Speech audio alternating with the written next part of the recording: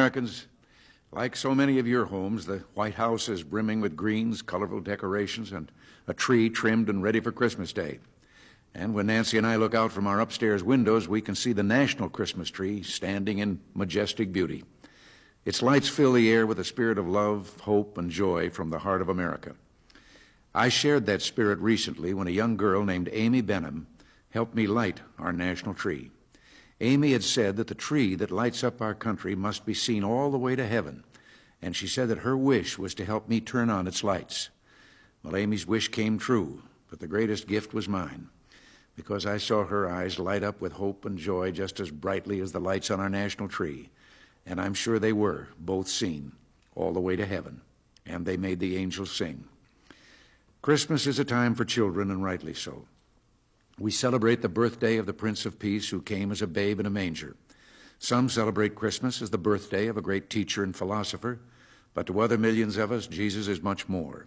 He is divine, living assurance that God so loved the world, he gave us his only begotten Son, so that by believing in him and learning to love each other, we could one day be together in paradise.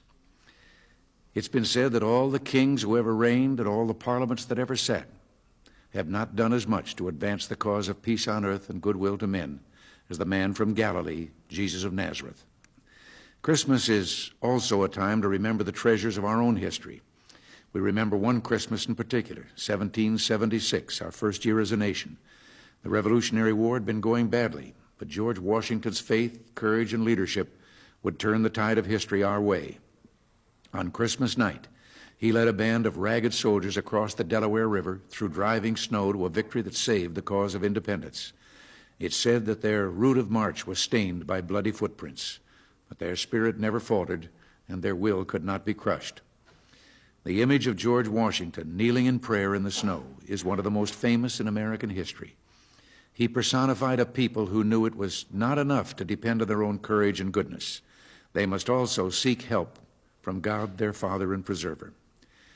In a few hours, families and friends across America will join together in caroling parties and Christmas Eve services.